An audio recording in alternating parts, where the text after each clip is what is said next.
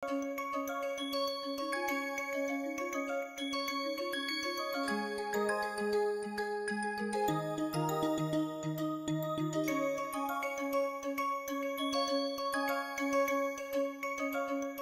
can alter the porosity and permeability, the hydrological parameters. Now I am starting the permeability issue first. We can write without giving a proof. I am saying Kf is equal to B square by 12, where Kf is the fracture permeability. What is permeability? The ease of flow within a medium. In case of geohydrology, the ease of water flow, groundwater flow through say fracture medium. B is the fracture aperture. What is the meaning of the aperture? Imagine this is a piece of rock I am observing and I can see a fracture within it. Now this fracture can be zoomed. This is basically a tiny opening. Say I am putting a hand lens and I see this line is a crack and there is an opening. Then this orthogonal distance within the opening A can be called as the aperture of the fracture. This is again a simplified case. In reality, this A is non-uniform. So if we are very accurately drawing, such a situation will happen. So in that case, statistically meaningful aperture is to be found out. That itself is a different exercise. Now we come back here, say B is a fracture aperture. Okay, instead of A I am writing as B. And remember, just going back to this once again, if the fracture shows non-uniform opening, then we say that the fracture has got an asperity. Not getting into them. Imagine we are dealing with a constant aperture and no asperity. In that case, Kf is equal to B square by 12.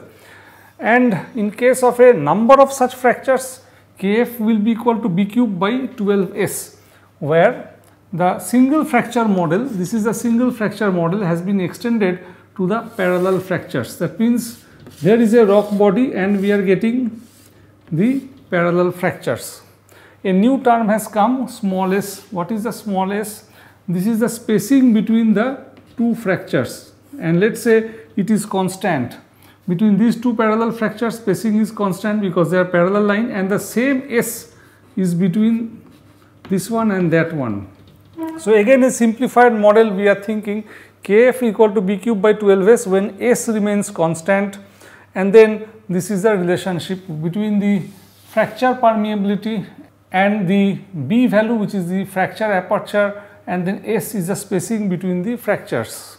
Now let us see what happens if there is a stress applied, how this Kf actually varies. We have several empirical relationship. One of the empirical relationship I can write Kf is equal to K0 multiplied by log, log. So that means to the base 10 sigma 0 dash divided by sigma dash. It is experimentally derived empirical law. What is it? Let's try to understand different symbols. K0 is the initial permeability when a sigma 0 dash amount of effective stress was applied. Sigma 0 dash is the initial effective stress that was applied, and sigma dash is the effective stress applied, and for that Kf is the permeability that is produced. So in this case, the change in the effective stress, how much is the change in effective stress?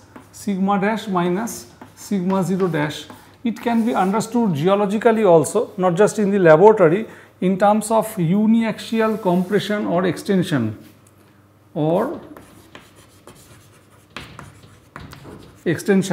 Imagine there is a rock column of height h1 and I am dealing with permeability over here from a piece of rock. So this is, I can call it H0, and here it is K0 permeability. Now after some time, due to continuing erosion, the height has been reduced to H final, and then this rock's permeability can change to K final. Now when there was height of H0, the stress or pressure applied at this point in this region or on this line was H0 into rho into G. Now imagine there was some fluid present within the rock, so that was also exerting a pressure. So the sigma dash, the net one, will be equal to H0 rho G alpha multiplied by pore pressure Pp. Alpha is a Biot constant and sometimes it is taken as equal to 1.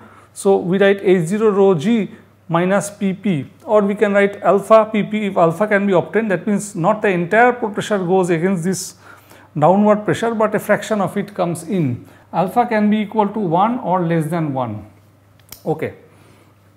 So now, and when the height is hf, what happens? I can write sigma, what was the symbol I used? There I use a symbol 0. So this is the initial and only sigma will indicate hf into rho into g. So here I can write sigma dash is equal to the effective stress is hf into rho into g minus alpha pp. So now from this and that I can write the change in stress. If I want to write the change in stress, just want to see how it looks like, it will be final minus initial. So it is hf rho g minus alpha pp, and then this is to be subtracted, minus h0 rho g plus alpha pp. It is interesting to note that the pore pressure and the Biot constant are going out of this business, and it comes out as rho g multiplied by hf minus h0. If at all we consider that throughout this process of erosion and over thousands of years or even over millions of years, the pore pressure has remained the same, and now it looks unlikely also. Pore pressure will also change with time, but that we are not bringing here. So the change in stress is equal to rho g multiplied by hf minus h0. This is what our one of the understanding. And now these sigma 0 dash and sigma dash can also be introduced in this, and we can see how much changes or what are the new things coming up. So from here I can write kf is equal to k0 multiplied by log of sigma 0 dash, that means h0 rho g minus alpha pp, and then we can write hf rho g minus alpha pp. So here what has happened, a mix. This formula is giving basically a mix of the laboratory experimental empirical law, this one, and here is definite clear-cut physical law. Those two have been mixed up to give this relationship. If you remember earlier in this lecture series, I have also talked about the representative density rho bar, not the average. Rho bar if the rock is having some layered nature, having the constant density variation in 3 direction. So if you want to introduce here, this will be the simple thing that can be done. The rho bar can be added up. Different other things you can think of, for example, for Pp equal to 0, say there is no pore pressure because of no fluid present. What will happen? Kf equal to K0 log, and then these will go out, and H0 by Hf we can think about. This is another form. Here in the diagram, H0 minus Hf is equal to our delta H, the change in height. So I can write this as rho g into delta H over here. If you wish, you can bring delta H also inside. For example, you can write H0 equal to delta H plus HF. So if I do that,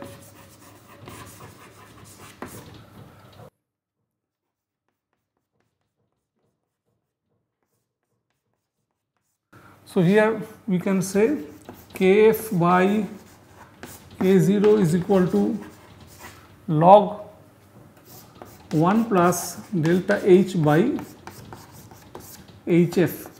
So here we considered like material was there and erosion happened and the height got reduced, so the effective pressure and other things also got changed, and we have seen in the equation how things will be altering.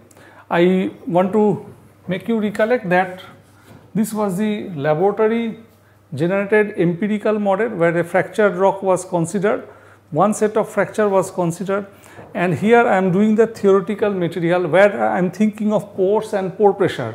So together what kind of rock we are thinking? A porous rock with one set of fracture. That has been that can be presented how the change in pressure can alter the permeability, the fracture permeability. There can be another permeability within the pores, that one we are not talking here. In the way I said that the material can be eroded and height can be reduced, one can think in other way also. For example, here is a rock column, this portion is a part of rock. We are thinking in terms of Kf, the final fracture permeability. Imagine over there has been sedimentation. So basically there is an increment in the height leading to an increment in the stress. Now that also can be presented by, one can keep on thinking several possibilities. For example, you can think the sediment that is being depositing here has a different pore pressure. So PP1 and PP2 has to be introduced in the formula, or you can think that there is no pore pressure whatever is being deposited depending on the geological situation. Likewise, from the laboratory generated empirical model or what has been published and what we are doing theoretically can also be linked, and this is well appreciated in geoscience. We have seen how the permeability will alter if the body is stressed. In a simple case that there is a single set of fracture and the fracture permeability was considered. Now there are no end of detailing. I will initiate a problem and show how the researchers have tackled the problems, and interested viewers can get into the details. Consider there are two sets of fractures which are perpendicular to each other, and I have drawn them as blocks. We can see there are two sets of fractures. In fact, the third set is also shown there. X, Y, Z are the coordinate axis. We have decided Bx is the aperture, fracture aperture. Consider it is constant and there is no asperity. By is along the axis y, the aperture, and assume the asperity is 0. Kz is the permeability of the fluid flow along the z direction. This is the z direction, and Kz is the permeability along that direction. So here we can write Kz, the permeability due to change in aperture from Box to Bx and Boy to By. Bx and By I have defined. So similarly you can define Box, Boy, Bx and By. Now if the aperture Box has undergone a change and the amount of change is delta Bx, similarly the aperture Boy has undergone a change and the change is delta By, then this is the equation Kz equal to K0z or Oz. What is Koz? It is the original permeability along the z direction. 1 minus delta Bx by Box minus delta By by Boy. Here is a cube. Now if we want to link this equation or this model with the applied stress, we have to find out a relationship that how an applied stress alters the Bx and By, or how Bx is a function of x and how By is a function of not x, this is stress, sigma and stress. If it is uniaxial, it will be easier to handle. We have seen the thermal effect on a deforming body, and we have also seen how the stress can alter the hydrological properties such as permeability. Now I am going to talk about stress and strain together. For that some theoretical work is needed. We are going to discuss now the double dot product or the double contraction of the two tensors. This is applied on two second rank tensors and the scalar is an outcome. The scalar will come out. Two 3×3 matrices representing two second rank tensors will be taken and the outcome will be a scalar quantity, and it has a purpose. First, once this definition is coming, purpose is not explained, but purpose will come soon. Consider second rank tensor A, and these are the elements A11, A12, A13, B21, sorry, A21, A22, A23, A31, A32 and A33. Similarly, consider another tensor B, B11, B12, B13, B21, B22, B23, B31, B32 and B33. So, as promised, we have taken two second rank tensors. This double dot product will not work between a scalar and a tensor or vice versa, or between two scalars. So, we have started with the two given second rank tensors. Now, how it is defined? It is defined in this way: A double dot B is equal to Aij Bji, and here this is an Einstein summation. In some other book they write A double dot B as Aij Bij as well. Now, what does this mean? And how is it possible that both the definitions are there? The reason is, in most of our studies, once we are dealing with stress and strain, we consider that the cube is not rotating and we consider the symmetric tensor representing stress and also a symmetric tensor representing strain. That means sigma ij equal to sigma ji for when I not equal to j, and epsilon ij is equal to epsilon ji when I not equal to j. Once that is being considered, basically both the definitions give us the same result. Now, let us try to understand what it means. I take Aij, Bij and I am going to expand it. So, A11, B11, A22, B22, A33, B33, basically this element multiplied with this element multiplied with that, corresponding elements are multiplied and being added up. Now, this I wrote without considering that they are the symmetric matrix. Now, if I add up the concept that Aij equal to Aji and Bij equal to Bji for I not equal to j, that means symmetric condition is imposed on the two matrices. Then what will happen? This A12, B12 will be same as A21, B21. The reason is A12 is same as A21 being symmetric matrix and B12 is same as B21, B being a symmetric matrix. So, these two will be added up as I can write A12, B12 and multiplied by 2. Similarly, these two terms will be the same and these two terms will be the same. So, for when we are dealing with the symmetric matrices, both of them, this one and that one, then the double dot product A double dot B is given by A11 B11 plus A22 B22 plus A33 B33 plus 2 multiplied by all the non-diagonal elements. So, this is the thing. Now, some properties we can watch. Say there is a second rank tensor T and I do a double dot product with I. I is the matrix of this form.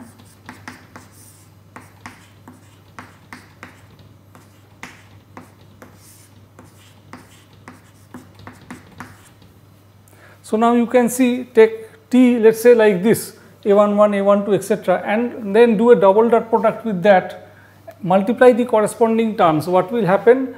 This will survive, this will survive, this will survive, rest of the terms are all multiplied by zeros. So, therefore, what comes out is the trace of the matrix. That is what I write, T then double dot I is equal to trace of T. Similarly, it can be shown as has been written here, like A double dot B is equal to B double dot A. That is what is written, T double dot S is equal to S double dot T. And we can also prove T double dot SU is equal to S transpose T double dot U. This also can be proved. Now, interesting thing, the double contraction of a symmetric tensor Sij equal to Sji. Consider we are taking a symmetric tensor. How it will look like? A11, A12, A13, A12, A22, A23, A13, A, what to write here? 3132, so it will become 23, A33. Of this nature, Sij equal to Sji.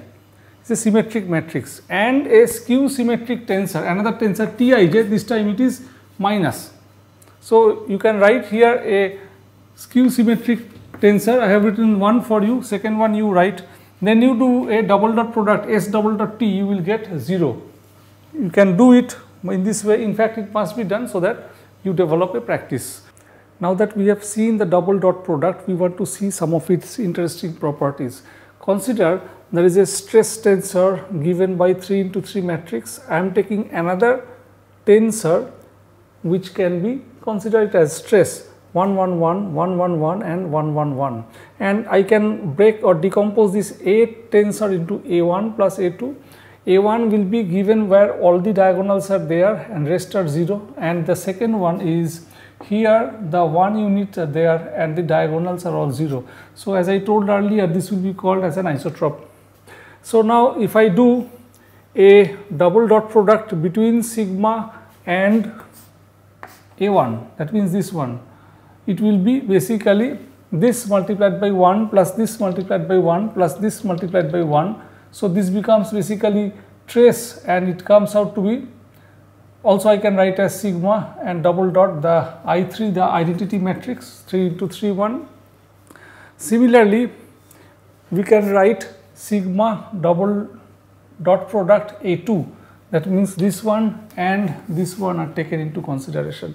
Then the sum will be sum of all the shear stresses. And now if I do the sigma and the double dot product with this A, it will be sigma then double dot product. A can be written as A1 plus A2, and clearly from these two we can write this is same as sigma double dot A1 plus sigma double dot A2. And in the way this is written for stress, we can also write same thing for strain, epsilon double dot A1 equal to trace of this term, which can be written as epsilon double dot I3, and this can be written as epsilon double dot A2 equal to sum epsilon ij for I not equal to j, and then from there we can write epsilon double dot A equal to epsilon double dot A1 plus A2 is equal to epsilon double dot A1 plus epsilon double dot A2. This is obvious. If it is true for stress, the same thing will happen for strain, but I am just explaining the obvious things. What has been done? A has been decomposed into A1 plus A2. If we decompose more, A equal to A1 plus A2 plus A3 up to AN, this relationship will hold true. Or in place of plus, we put minus, say A1 plus A2 minus A3, then similar relationship can be worked out. Now also look at the double dot product between sigma. So one such matrix, it will come out as sigma 1, sigma double dot, and one such matrix sigma 2 will come out, or sigma 2 2, sigma double dot, and one such matrix, this is for the sigma 1 2 term, so sigma 1 2 term will come out. I hope there will be not much confusion with this thing. Also we can write sigma then double dot product k multiplied by I3, k can be any number, then also it will turn out to be 0, and we can write the strain epsilon 3 into 3 matrix double dot product with I. If it becomes 0, that will naturally mean that epsilon 1 1 plus epsilon 2 2 plus epsilon 3 3. In other words, we can write epsilon I in the Einstein summation symbol, or we can write this same as epsilon 1 plus epsilon 2 plus epsilon 3. Whatever be the form, it can be written as epsilon V, and which will indicate 0. Now this 0 can indicate, does it mean no volumetric strain? So this is a question to you, you have to find out the answer by thinking. Now further consider there is a stress tensor B given by B11, B12, B13, B21, B22, B23, B31, B32 and B33. Suppose I decompose this B into B1 and B2, not necessarily as isotropes or not in that way. In any other way this has been done.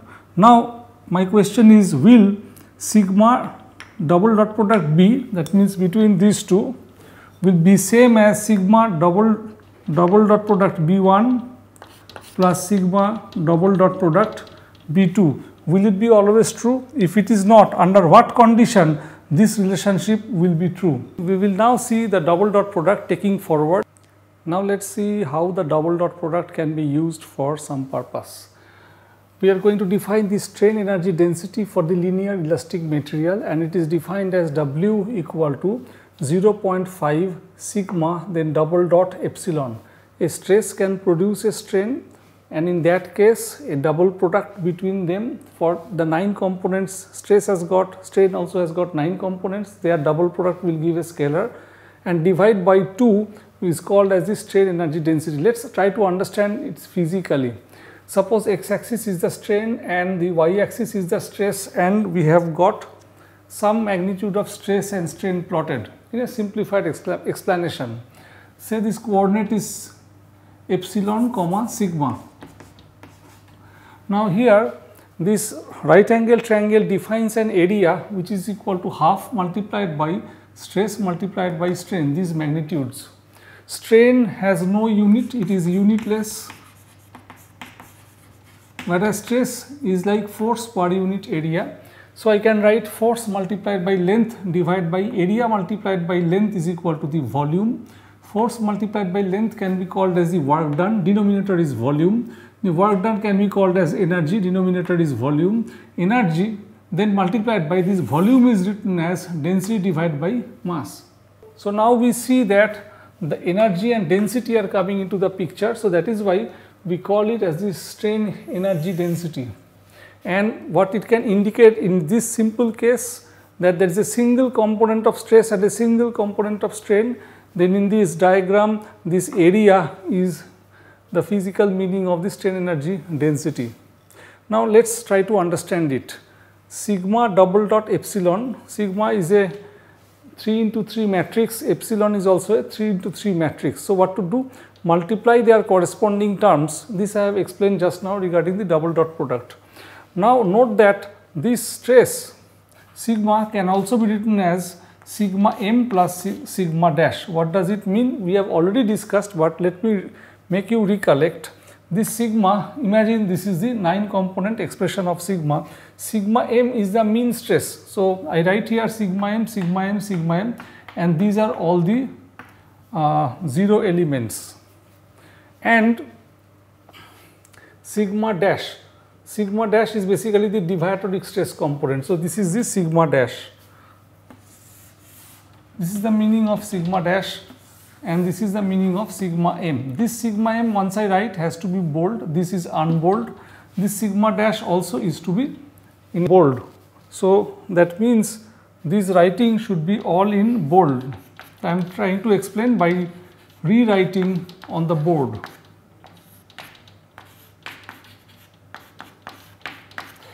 Okay.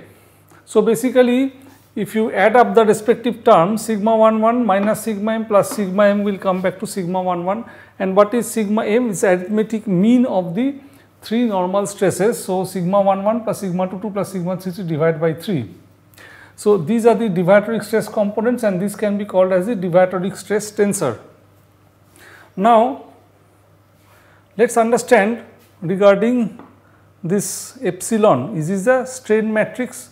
Strain matrix I have already discussed, but so far I never told you about that strain can also be decomposed into 2 components. This I have not said so far, I remember.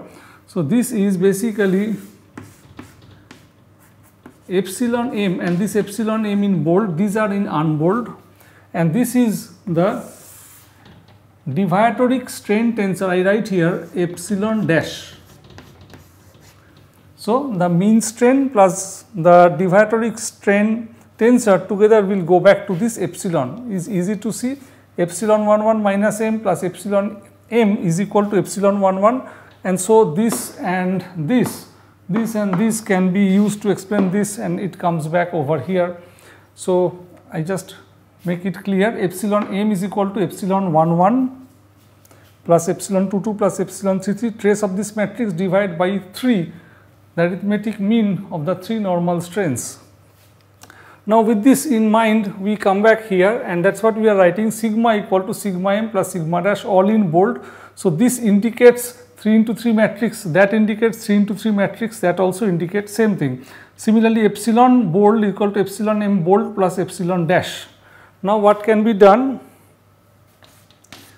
These terms will be put over there, and that's what has been done. And after doing that, a multiplication has been made. After doing the multiplication, we find that these two terms will become 0, and that can be easily checked. For example, the sigma m term over here, if you do a double dot product with epsilon dash, it is over here. Do a double dot product between them and find a scalar, you will find 0 coming out. And similarly, 0.5 multiplied by sigma dash, the deviatoric stress tensor, and double dot product with the mean strain, that also becomes 0. The mean strain is over here, epsilon m. If that is multiplied with the deviatoric stress tensor in the double dot product, then we find 0. So these terms basically go out. What comes out is 0.5 sigma m, the mean stress, and then double dot product with the mean strain that is being stated, and then plus the deviatoric stress and double dot product with the deviatoric strain is being stated. So only this will be the remnant, and rest of the things vanish. I will request you to actually run this in detail, and that detail is given there, you will find. We will now move forward with this idea.